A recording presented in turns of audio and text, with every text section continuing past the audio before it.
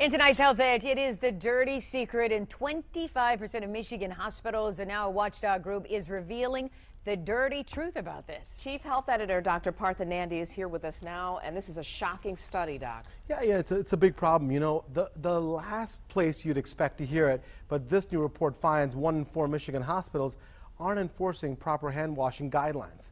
So the survey was done by the Leapfrog Group, a hospital watchdog group. The key findings: urban hospitals continue to outperform rural hospitals by about 20%. But there's no reason for that. We all have access to soap and hot water, right? So you don't need to be a doctor to realize this is a serious issue. This puts everyone at risk, from patients to the healthcare workers. So hand washing is one of the easiest steps a hospital can take towards patient safety.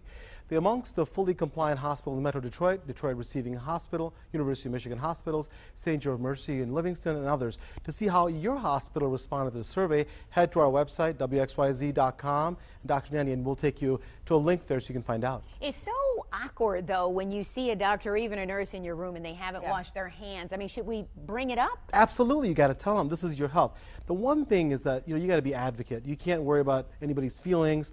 You got to be nice about it. But if you see them not washing their hands, please ask them to. So this is doctors and nurses and Correct. people who are in direct contact with you. Yeah, people who draw blood, people who are, taking the blood pressure. So, what you can do is imagine if you take the blood pressure from every single place, or you're drawing blood and you don't wash your hands or do the proper precautions, you can spread it from one patient to another. So, but you asked an important question. People are embarrassed by it. Please ask your doctor or your healthcare worker, and don't be embarrassed because it's your health. If you get the infection, you're responsible for it, and you have to fight it. So important, and this is a really revealing study that we need to know about. Thanks so much, Dr. Nandi. It's my pleasure. Thank you. So appreciate you.